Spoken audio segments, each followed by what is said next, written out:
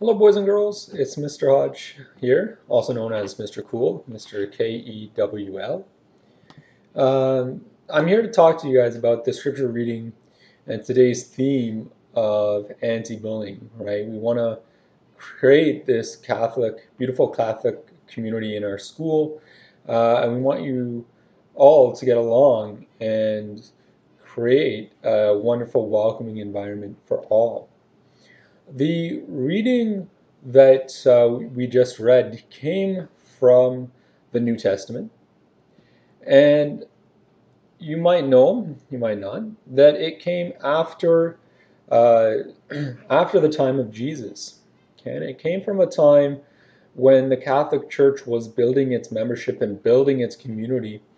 And it's a message of coming together, of changing, and of saying goodbye to our old ways and welcoming in our new ways of being, of loving one another, of caring and being kind. And this isn't new stuff. This is stuff that teachers tell you every single day.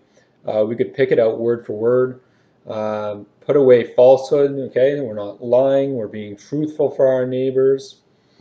Okay, they're accepting that it's okay to be angry. It's okay to have various emotions rather than just being happy all the time.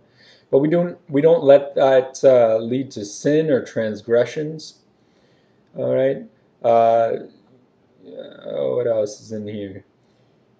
We're sharing with the needy. We're being kind. Okay. We're not saying bad words out of our mouths. We're not saying hateful things out of our mouths. We're using our words to build others up and to make them beautiful.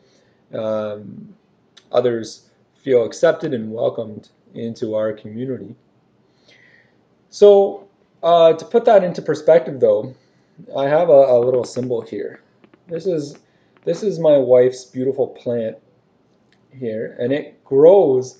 Sorry, she's across from me, and she didn't know I was going to use her plant for this. Um, it shows how lovely things can grow, and each one of you is just like this plant, a beautiful plant that God Himself created just the way He wanted it, so they could bring joy and light and beauty into the world around it. And what happens when we bully, or that we are doing mean things, or we're hurting others, it's just like hurting one of God's creations, like ripping that right out of the ground. And all the roots there we can see, and all the dirt. Sorry, my wife isn't too happy with me right now. She really likes this plant. Just like we wouldn't be very happy with you if you did that, right? And if I just left that on the counter and hoped that maybe one day my wife would pick it up or someone else would make things right, it would probably die, right? It wouldn't have any water. It wouldn't have anything to protect its roots. It wouldn't be able to take in water because the roots would all dry out, okay? And it would probably die.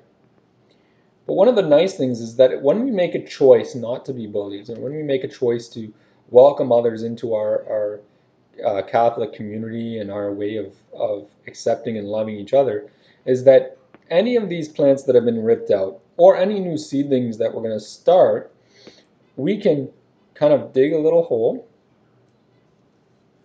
say kind words, do kind actions, and by doing so, we can replant that person, that plant, that whatever you want to say, so that they can grow and continue to be a beautiful beacon of who God has called them to be in our Christian community. Okay? So we want to turn a new leaf as we go forward today. We want to welcome others to join us. We want to have nice words, whether we're in person or whether we're good digital citizens. Okay? We want to be kind and caring and all those wonderful things so that we can be like Jesus calls us, welcoming, loving, caring, empathetic, all these wonderful things. I hope my presentation has sparked some thought within you, and we will do our prayers of the faithful now, which lead us to pray for help and for our community. Then we'll say a prayer to our Father to help us. You'll notice in there it says, Our Father, just a second, I'll pull it up so I have the exact lyrics.